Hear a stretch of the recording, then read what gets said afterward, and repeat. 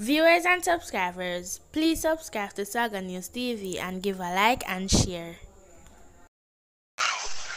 The incident which took place at the gate of the Kingston Public Hospital, we have identified the deceased person to be Robert Marley, and he's from a Golden Heights address.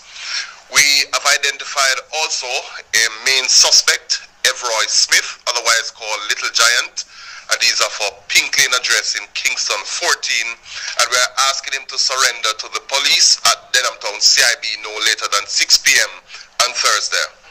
Yes, and we have realized too that this particular incident have caused some amount of concern to our medical staff and hospital workers at the KPH.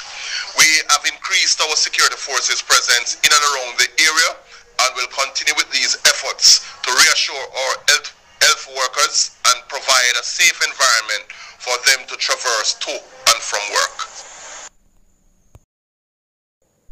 Two men were shot on Wednesday evening just outside the gate of the Kingston Public Hospital in downtown Kingston. One of the men, Robert Marley, who was from a Golden Heights address in Kingston, has since died. The other man, a jerk chicken vendor, has been hospitalized. Reports from the police are that Marley was sitting next to the pan chicken man at the entrance to the hospital when a gunman approached on foot about 7 p.m. and opened fire, hitting both of them. Since the gun attack, the police have since identified Everoy Smith, otherwise called Little Giant, of Pink Lane, Kingston 14, as a suspect. They have given him until tomorrow evening to report to them. Meanwhile, healthcare workers and others at the facility are concerned. Following the gun attack, the police have assured them that they will be beefing up. They are present in and around the public hospital. Two men are now dead after they were shot on West Avenue of Winward Road in Kingston on Wednesday afternoon. The man identified by their alias, Yellow and Bingy, are said to be relatives, an uncle and his nephew. The shooting occurred after 1 in the afternoon. The security force are maintaining a presence in a motor truck laden with cement and lumber, overturned at a section of Riddles Road in St. Andrew, just above the intersection with Queens Hill.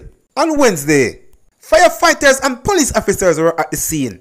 It is not immediately clear if anyone was injured in the incident.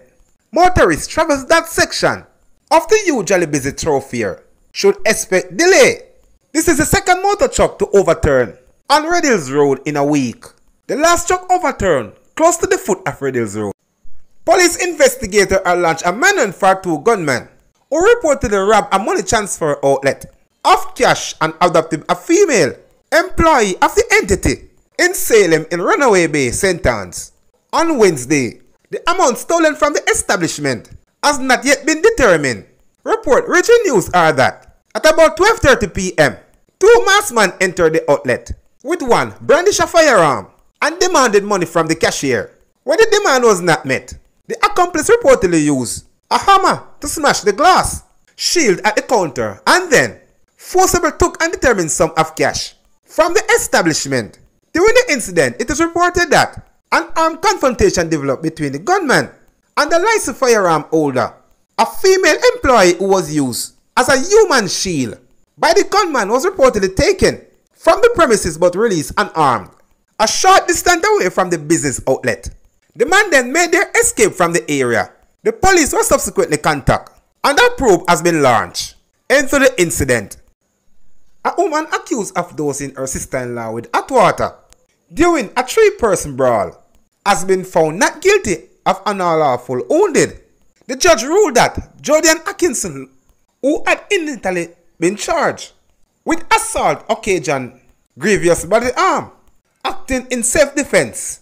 According to the prosecution, the incident took place on August 18, 2021 at Barnet Oval in St. James. The complainant was having issue with Louis Atkinson, who is her sister-in-law, went upstairs to have a conversation with her. Subsequently, Louis Atkinson contacted her husband, who is the complainant's brother. Upon his arrival at the premises, an argument ensued between all 3.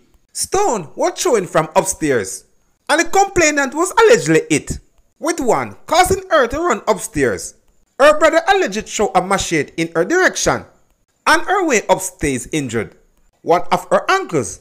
On reaching Louis Atkinson's doorway, the complainant was doused with hot water. She sustained burns to her chest and face. The case went to trial on October 5, and Louis Atkinson claimed self-defense. On October 30, her attorney, Judge Trail, made its closed submission. In her ruling on Monday, Presiding Judge Keisha Grant Price stated that the sole issue for the tribunal to consider is whether or not the accused woman was acting in self-defense at the time of the attack. Looking at the case, it was not a situation where water was thrown from upstairs to downstairs. The complainant was in a rage from morning, so much so that the accused woman had to call her husband for assistance. He had to leave work and come to her rescue. The judge said this incident did not take place in the yard downstairs. She continued. The complainant went up flight upstairs. Even though she was attacked, hurting and bleeding, she still went in a rage towards the accused. The judge stated that there was evidence on the defense case that Louis Atkinson acted in self-defense, emphasizing that it was a lawful attack. It is a very unfortunate situation, but one must learn to exercise self-control. For this reason, I found her not guilty. Grant Price ruled. Somebody was badly hurt. You was also hurt. And this is not the way we resolve issue. If something isn't working out, you move away, the judge said, before allowing Louis Atkinson to leave.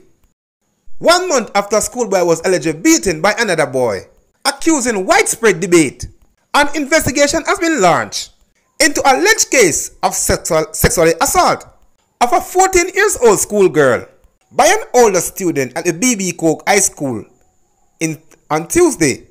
A senior school official confirmed that the police have been called into to probe the matter. I am aware, however, the matter is being investigated, so I can't comment on it, but I was made aware of the alleged incident. The matter is being investigated. I cannot comment on it at this moment, the source said. The news was told that by a reliable source that the grade 9 girl was reportedly sexually assaulted in a bathroom on the school compound sometime on Tuesday, alleged by a grade 11 boy. They were reportedly concerned as how the matter is being treated by the police and health officials. Head of the St. Elizabeth Police Superintendent Coleridge Minor confirmed that the police are investigating the incident. I am aware the matter is still under investigation. I do not have all the facts to comment at this time, he said on Thursday. The incident following last month's brutal beating of a 14-year-old boy at the school alleged by a 15-year-old boy. The September 28 incident resulted in the younger student being hospitalized for a week after he was beaten unconscious, alleged by the grade 11 boys, for stepping on her shoes. A group of boys had to lift the then injured child and walk 530 meters from the school throughout the busy town of Junction to a doctor's office